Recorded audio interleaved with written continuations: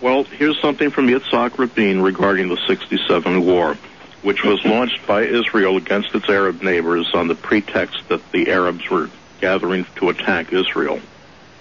Israel struck first. You remember who it was that caught whose Air Force on the ground?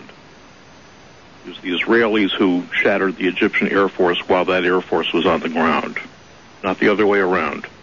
Right. Okay. So that really ought to suggest to any objective observer that the Israelis struck first.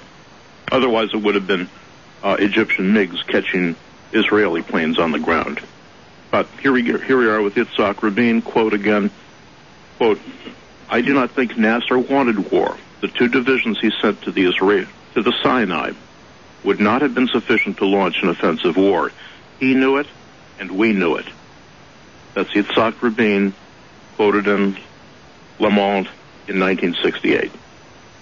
And someday we'll stop hearing this lie about how Israel was attacked in 67. It's nice propaganda, but it's a lie. Okay, Don, thank you very much for your call. We appreciate it. Bye. And Ken, we actually should go into a break first, and then we'll take your comments on that afterwards. So, Jonathan, let's go into the break right now. Folks, we're talking about the condition of Israel, looking at Gaza, and who belongs where, and obviously there's a lot of different opinions going around, so stay with us. This is Jonathan and Rick with Christian Questions on News Talk 102.3 FM WXLM. Don't go away. We'll be right back.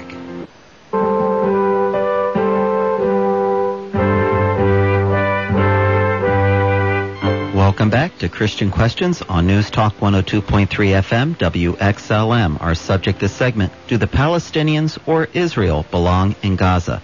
To be a part of our program, call 860-442-6102. That's 442-6102 with special guest Ken Rawson. And Jonathan, we're with Ken here. I'm in Edison, New Jersey with him. And Ken, 3 things. Perhaps make a comment to wrap up that conversation with Don in the last segment, get back to what happened to the agriculture in Gaza, and then let's look at future events. All right, quickly on Don's point. I don't contest the Rabin's quotation. I knew Rabin.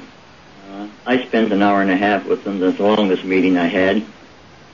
And he had his reason for making that statement. We can quote statements from others that there was no doubt that Egypt was preparing for an attack.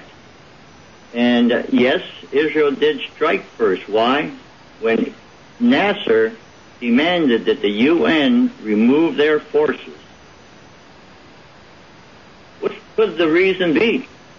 Their forces were there to prevent a war between Egypt and Israel. Now, Nasser demanded that the forces be removed. So Israel, who started the war? Yes, Israel struck first, but in self-defense. It was a defensive first strike because the Egyptian and the Syrian armies and the Jordanian army were so overwhelmingly superior in number to Israel's forces that when a war was inevitable, Israel did what they had to do in self-defense and strike first. All right, now getting back to Gaza. Okay. What happened to all the agricultural equipment and farms and hothouses that were purchased by this philanthropic Jewish group to be given to the Palestinians administration the first day after the IDF, the Israeli Defense Forces, withdrew from Gaza? Mobs of Palestinians just flooded the former settlements and they destroyed everything. They cut their own nose off. Here they were going to be given, and they were told ahead of time. The government was told ahead of time. The Palestinian administration was told ahead of time that they were going to be given all of these farms that were so thriving, and Israel made millions of dollars on. Their own people destroyed them. There was complete chaos for 3 weeks. Now, the Egyptian army was supposed to patrol the Philadelphia corridor, but they didn't do anything.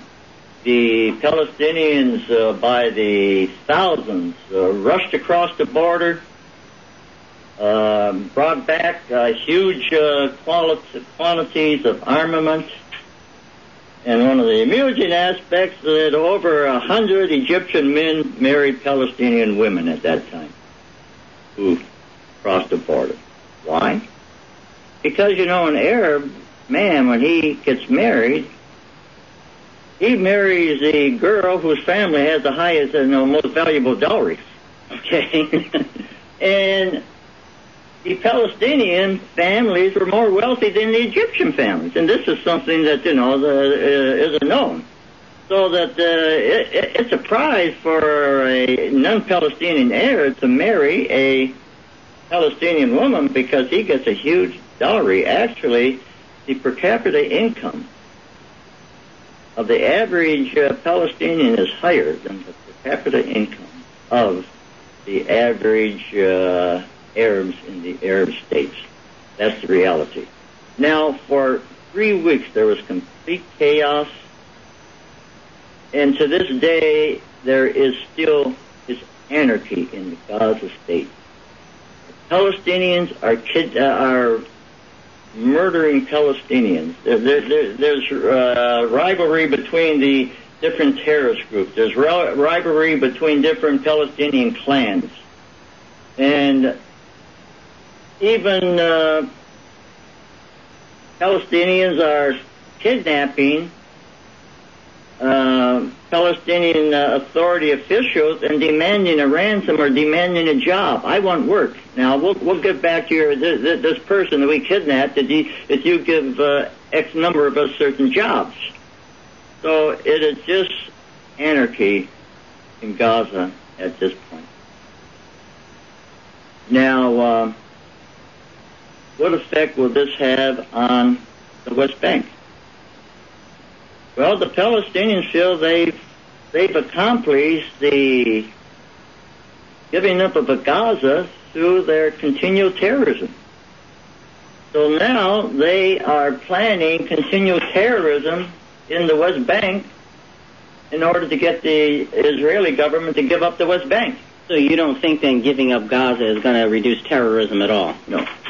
Before the disengagement took place, every Israeli general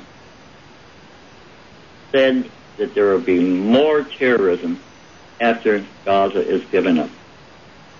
The Secretary of Defense or the Minister of Defense of the Israeli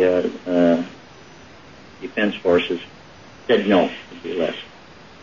But 2 weeks after Gaza was given up, he switched his position and said, yes, there will be more terrorism in the West Bank because the Palestinians will feel that they got Gaza through the pressure of terrorism. They will get Israel to give up the West Bank through the pressure of terrorism. Okay, so what we have then is a pretty sad end result up to this point, at any rate, of the agriculture in Gaza, not to mention the people that were that left their homes, not to mention that the destruction that happened, not to mention that the fact that all of the synagogues that were left behind were destroyed. And